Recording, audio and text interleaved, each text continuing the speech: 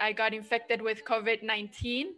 When you are there on the bed, the boss should be with us on the good situations and bad situations. When we're doing well, we are doing all we can to do a good job, to make a perfect job.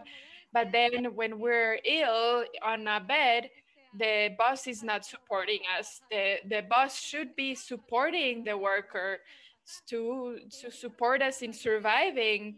After nearly a year of COVID, we know that workers are sick, dying, and broke. The sad truth is that during COVID-19, OSHA and our federal government has failed us.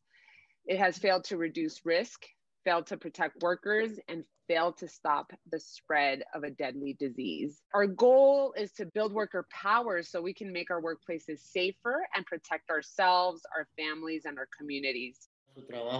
At our work, we want OSHA to be doing their work so we are protected by them. There is not enough social distancing between the workers and basic hygiene. The bathrooms are dirty.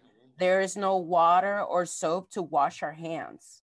What matters in this country in terms of improving the lot of workers is workers taking action, is workers taking to the streets, is workers calling and writing their representatives and showing up and demanding that we have safe workplaces and that we have safe conditions for all of our families and our children. We're releasing this agenda on behalf of all workers, especially those at the frontline workers who have gone to work every day and taken great risks so the rest of us can feed our families, have access to healthcare, shelter, and sanitation.